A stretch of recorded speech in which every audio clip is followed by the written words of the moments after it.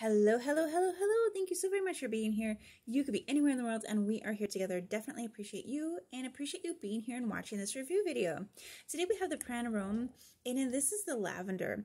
And so lavender is like my absolute all-time favorite essential oil, and I absolutely highly recommend everyone gets lavender. And it's kind of like, in my experience, like lavender, you either love it or you don't. And for us, I totally love it.